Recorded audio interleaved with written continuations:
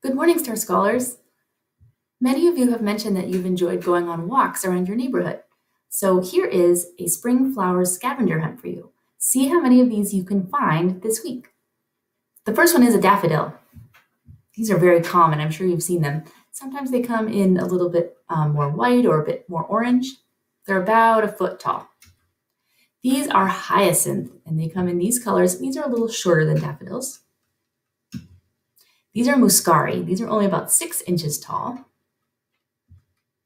And these are tiny blue lawn flowers. I don't know what they're called, but these are popping up in the middle of lawns all around. So on people's front lawn, you might see these. They're very tiny.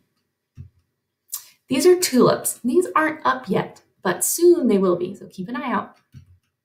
This is a cherry tree. Sometimes these come in white also.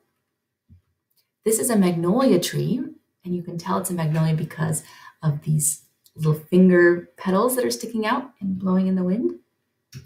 And this is a forsythia. I'm sure you've seen one of these, bright yellow, and these come in all different sizes.